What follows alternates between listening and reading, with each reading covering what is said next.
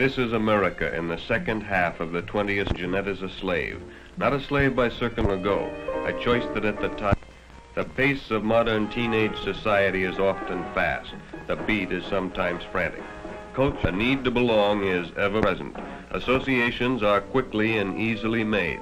Boy meets girl. It often takes experience and maturity to arrive at wise decisions. A friendly, outstretched hand, an engaging smile, and offer. It is second all, or more commonly referred to as a red. But to the group, it's a means to an end. What can be the harm? After all, the 20th century is run on pills. A pill for extra vitamins, a pill to go to sleep, a pill to wake up. Why not a pill to make you feel good? But that small red capsule is a dangerous drug to be administered by a competent physician, not by a newly found boyfriend. But the pressure of the group, the need to belong, the desire to try something new is too great a temptation. But the effect isn't long and lasting, and when the drug wears off and the coming down, as it's called, takes place, you feel let down and tired. But more persuasion, a greater need to belong, and it isn't long until you try again and again. You try new things, the hypnotics as they're called, seconal or reds, nembutol or yellows, tuinol and phenobarbital, and the stimulants amphetamine, dexedrine, and benzedrine or bennies. You begin to lose track of your friends because now you belong to a group that must move in a veiled world of secrecy because what you are doing is against the law, the constant fear of apprehension.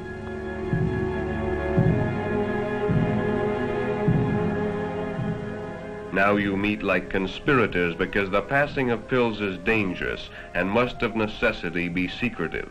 Nerves begin to wear thin. The fun of everyday living goes, and you begin to wonder what your friends and parents think. The guilt grows, and as it does, the need for something that will bring more relief, dispel the fears that you yourself have created.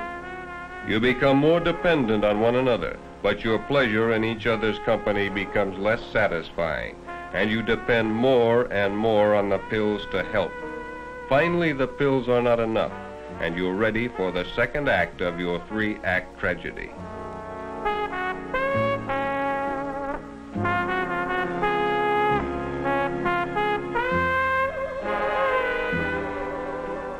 You've heard Mike and the group talk of toking up a joint.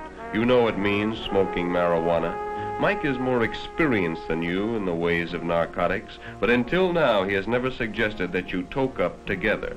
But the pills don't give either of you the desired effect any longer, and in the insecurity of your relationship you feel a need to find some new experience to bind you together.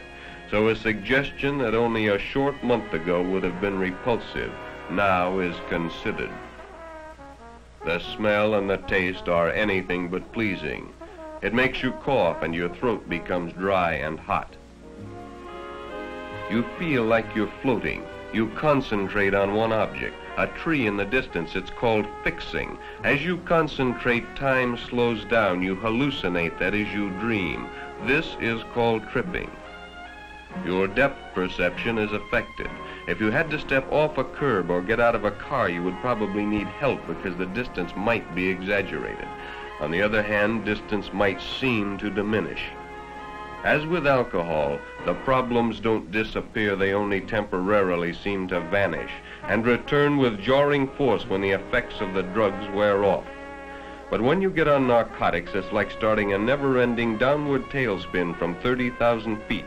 You become less sure of yourself, your surroundings, your friends. Quarrels are more frequent with your parents and loved ones. You try to convince yourself you're right, but deep inside you know you're not. You lose your sense of values. You think of little else but another blow-up, your newfound language for smoking marijuana. You've completed the second act, and the third act curtain is just about to go up. You don't know it now, but when it does, it's the beginning of the end, the point of no return. It can start in many ways, at a party, in the secrecy of a dirty room. That's how your third act began, at the top of a crummy staircase on the second floor of a sleazy apartment building. Now a new character enters your tragedy. His name is Eric. You and Mike had gone to his place to pick up your week's supply of pills. You didn't like Eric, but Mike had insisted. He'd welded you to his code of secrecy and forced you to help push the pills so you wouldn't cop out on him. A user learns to trust no one, not even his best girl. You sat toking up. It didn't give you the kick it used to. Eric, like all addicts, knew this. Oh, yes, he smoked with you, but only to be sociable until the time came when he could introduce you and Mike to heroin. A year ago, you would have been revulsed at the thought of heroin, but now it's an easy step from marijuana to heroin. A pill, a cigarette, a hypodermic needle.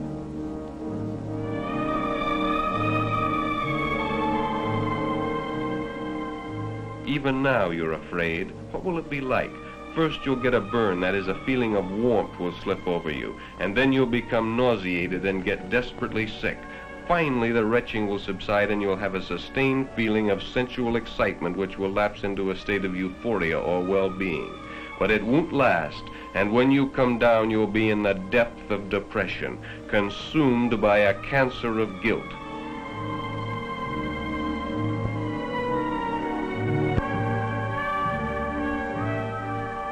For just 1 second, your conscience pricks as you see the needle inserted and the death-dealing liquid slipping in and mixing with Michael's blood. For a moment, you want to say no, but the will to resist is gone.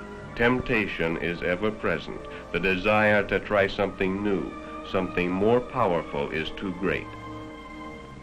Heroin being one of the most insidious drugs known to man, it only seems like days until you're hooked. You're not turned on any longer. The free ride is over. You're required to pay for your fix. As your tolerance increases, the need for more drugs increases, and this requires more and more cash. Now you're driven to things you would never have considered heretofore by your insatiable need for the drug. Your moral fiber has collapsed, and no crime is beyond your imagination. You are an addict, and your total effort in life is to obtain money to feed your habit. Now you're launched on a full-scale teenage crime wave of your very own, but with each passing day your tolerance increases, and now a fix only helps to make you appear normal and dispel the symptoms of withdrawal. Withdrawal, the nightmare of the addict. You live in constant fear of not having enough heroin to keep your habit supplied.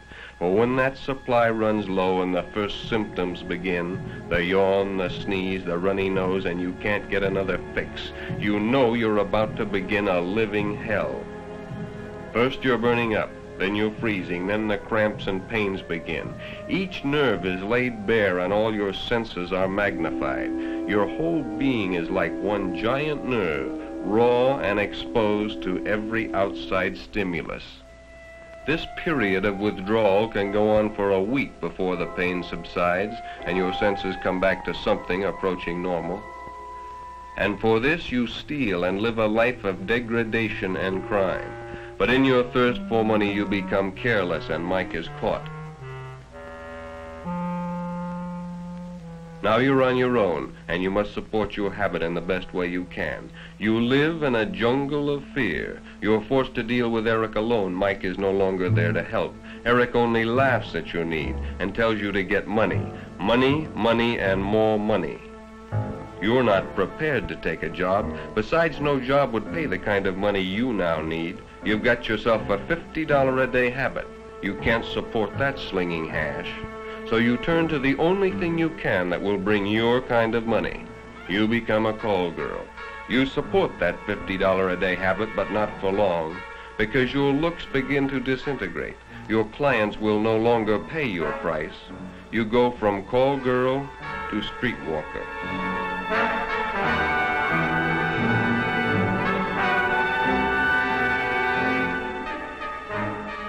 Then on your 20th birthday, you're picked up for soliciting.